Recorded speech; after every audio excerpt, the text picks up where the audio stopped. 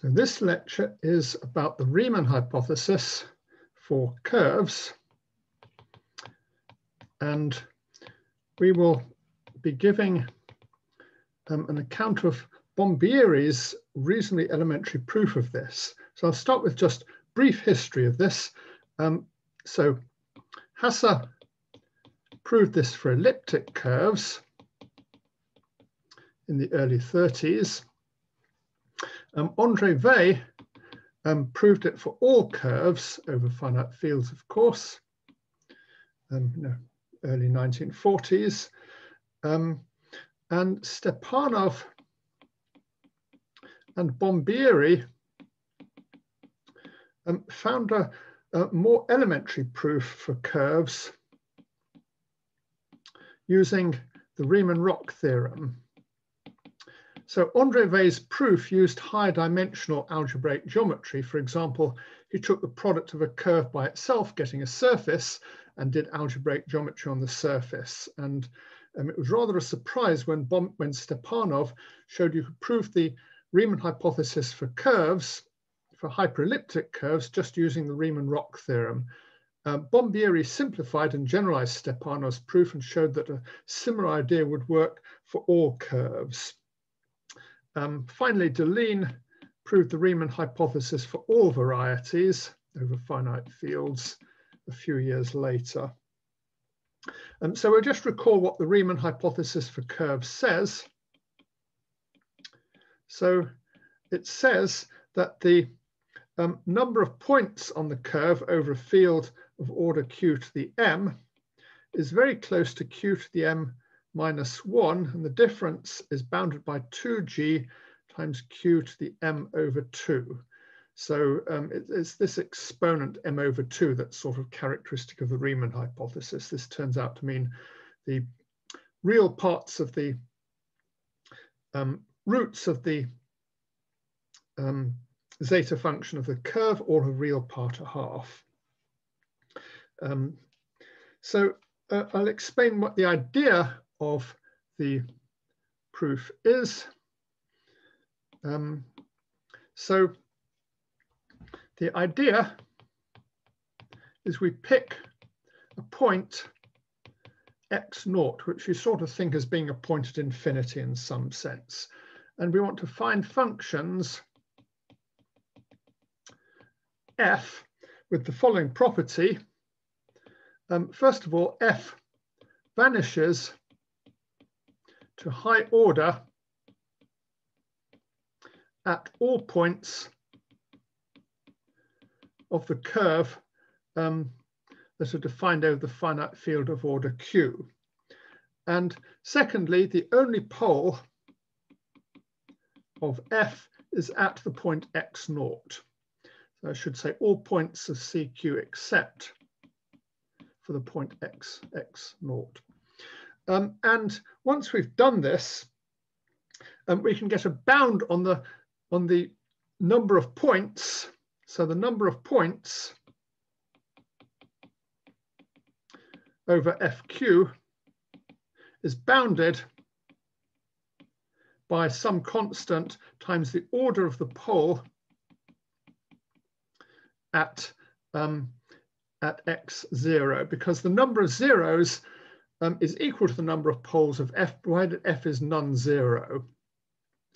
So we should have a third condition that f is not identically 0. And it turns out that it's this third condition that's actually a bit tricky to get. We're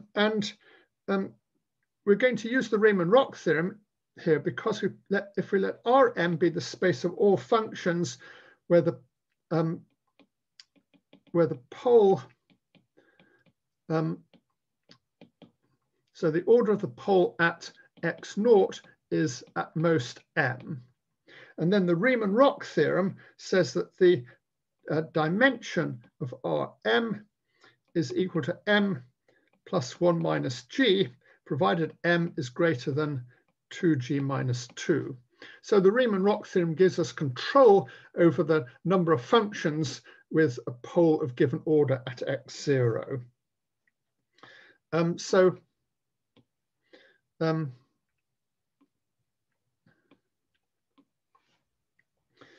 So the idea of Bombieri's proof is as follows. We define f to be a function of the following form. It's a sum over various numbers I and j of gi to the p mu of x times hj of phi of x, where phi is the Frobenius automorphism. It takes a point with coordinates x0, x1, and so on to be x0 to the q, x1 to the q, and so on.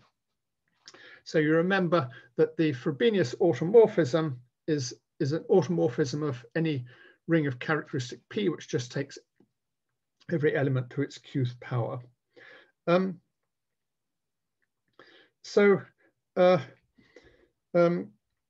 Next we should say what all the gi's and hj's are.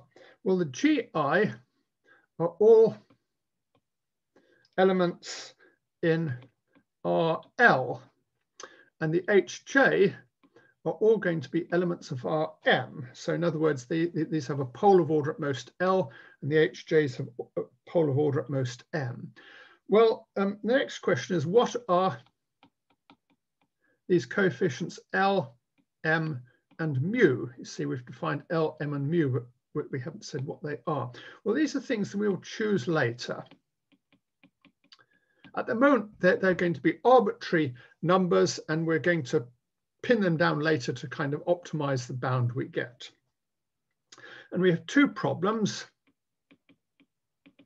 We need to choose the gi and the hj with the following properties.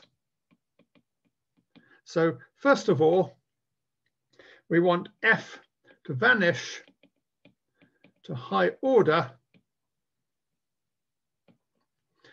for x in the curve defined over the field with q elements. Secondly, a slightly more subtle one is f mustn't be identically zero. If it is identically zero, we just get a vacuous result. So the key point of Bombieri's proof is choosing f to be of this form. Once we've written down this form for f, as we will see, it's not too difficult to show that f has the following two properties. So how did Bombieri come up with this form of the function f? Well, honest, I don't really know. Bombieri's a really smart guy, and he probably spent some time doing a bit of trial and error before discovering that it was a good idea to choose f to be of this form. So what we're going to do now is to show that we can choose f to satisfy these two properties. So we'll first work on property 1, showing that f vanishes to high order at all the zeros or all the points of the curve over a finite field. So here we've got f is going to be a sum of gi to the p mu x times hj of phi of x. And what we do is we look at the function sum of gi of p to the mu of x times hj of x. Now, and we're going to set this equal to 0, and it kind of looks as if I've accidentally forgotten to put in this phi here, but I've deliberately missed it out. So these two expressions differ because this one contains a phi and this one doesn't. So I want this to be 0 for all x. If x is defined over fq, this implies that x is equal to phi of x. So this means f of x equals 0 because we will have chosen g's and h's, so this is equal to 0. So f vanishes to order 1 at all points for x in the curve defined over fq. However, all monomials in f are p to the mu powers. So f is also p to the mu's power, so all zeros have order at least p to the mu. So this particular form of f forces all zeros to have high order. And if we choose this, then we force all points defined over fq to be 0. So the order zeros of high order. So the number of zeros of f is at least p to the mu times nu minus 1. So this nu is the number of points over fq, and this minus 1 comes because we miss out the point x0 where this has a pole. And this number here is the order of the zeros, or at least it's a lower bound for the order of the zeros. On the other hand, the number of poles of f is at most L times p to the mu plus m times q. And where does this number come from? Well, m is the order of the pole of hj, and q comes because we're taking hj of phi of x, which the phi puts in an extra factor of q. And the number L comes from, because this is the order of the pole of gi, and this comes because we're taking gi to the p to the mu. So we get a bound for the number of zeros of f, because the number of zeros must be equal to the number of poles, provided that f is not identically 0. Because if f is identically 0, then we can't compare the number of zeros and poles. So so that's shown that how to choose f so that it has lots of zeros at all the points defined over fq. Now we come to the following problem: choose f so that f is not identically 0. And for this, we look at the map. We take all the functions, sum of gi to the p to the mu times hj phi of whatever it is. And we're mapping this to the space of functions of the form sum of gi to the p to the mu times hj. And what we're going to do is we've really got a map between two vector spaces here, and we want to find an element, a non-zero element in the kernel of this map. So obviously what we should do is show that dimension of this vector space is bigger than the dimension of this vector space of functions. So let's estimate the dimension of these vector spaces. Well, first of all, the dimension of this is less than or equal to L p to the mu plus m plus 1 minus g. So this comes as follows. This is the order of the pole of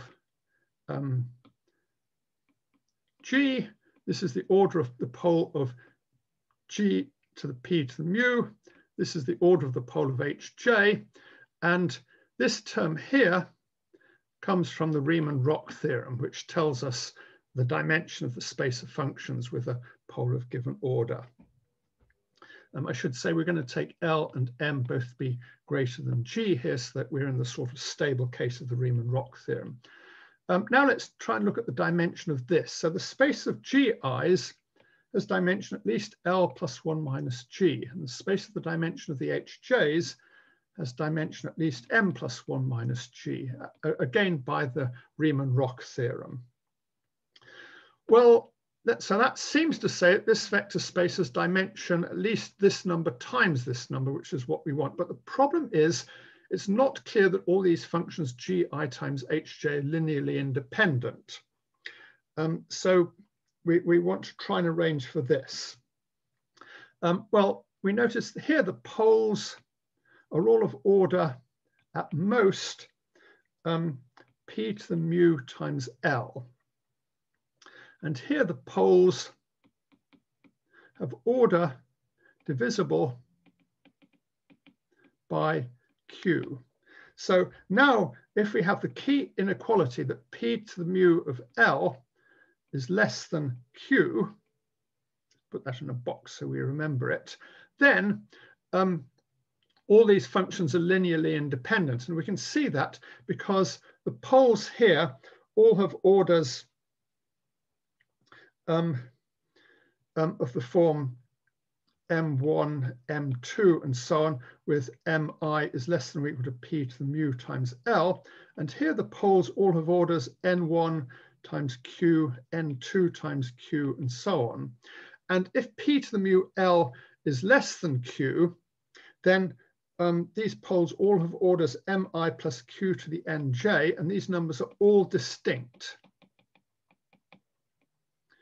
provided this bound is satisfied, which implies that all the, if we take this vector space and this vector space, then all the functions that we get by multiplying things in here by things in here are linearly independent, unless they're obviously not. So provided this inequality is satisfied, and provided that L plus 1 minus G times M plus 1 minus G is greater than L p to the mu plus M plus 1 minus G, then we can find a function f that's not identically 0. So here, this number comes from this, and this number comes from here, and this number comes from there. So let's just summarize everything we've shown. So a summary.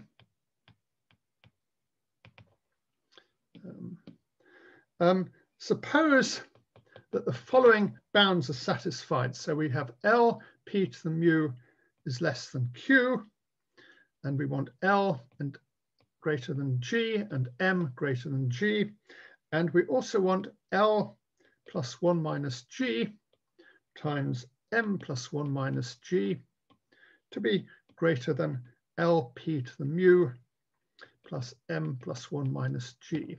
So these are the conditions that you need in order to show that you can find a function f that is not identically 0. And if these are satisfied, we then get the following inequality. We get p to the mu times mu minus 1 is less than or equal to L p to the mu plus M times Q. So what we do is we now choose mu, L, and M to optimize the bound for nu. And this is just takes a certain amount of fiddling around. I'll just tell you what the answer is. So we choose mu equals alpha over 2, where q is equal to p to the alpha. And we choose m to be p to the mu plus 2g. And we choose L to be g over g plus 1 times p to the mu plus 1. And if we do this, we get the following bound for v, that it's less than or equal to q plus 2g plus 1 q to the half plus 1. And this is an upper bound for nu that is more or less the upper bound you need for, it's more or less the upper bound you get from the Riemann hypothesis. Now, this is not actually quite enough to prove the Riemann hypothesis without further work, because we also need a lower bound for this number nu. And this sort of argument doesn't directly give a lower bound for the number of roots. However, Bombieri had a rather cunning way to obtain a lower bound from nu, given the upper bound for nu and a little bit of algebraic geometry. I'm not actually going to give this. Instead, what I'll do is I'll just leave a link to Bombieri's paper in the description of this video, so that if you want to see the last little bit of the proof, you can find it there.